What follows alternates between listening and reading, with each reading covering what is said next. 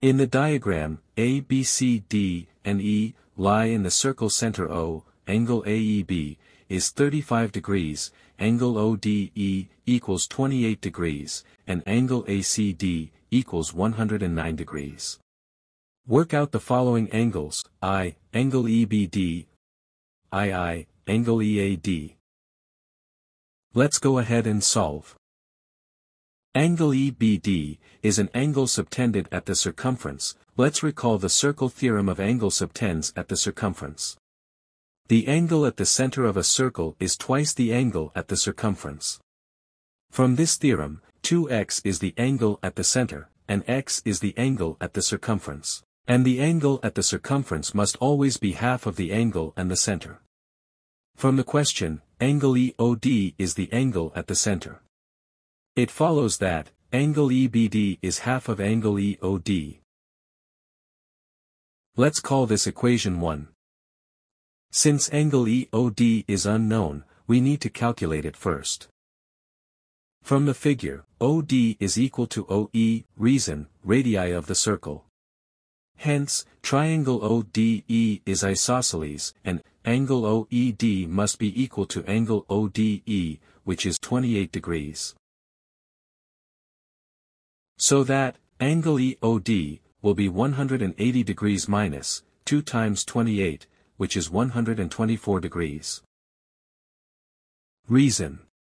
The sum of angles in a triangle is 180 degrees. Substituting the value of angle EOD in equation 1, it follows that angle EBD equals 1 divided by 2 times 124.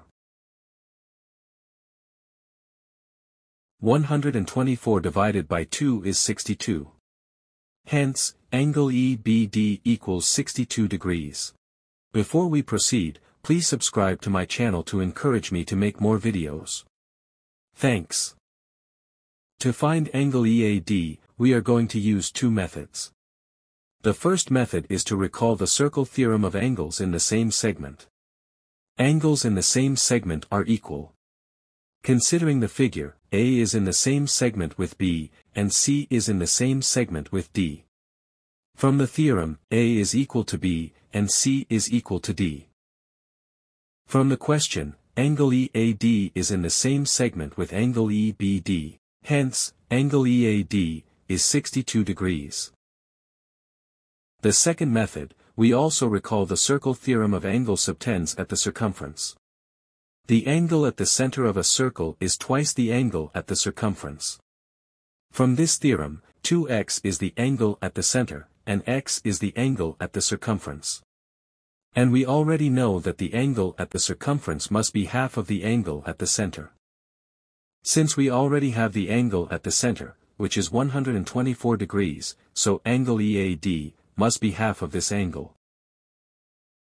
Hence, angle EAD equals 1 divided by 2 times 124, which is 62 degrees.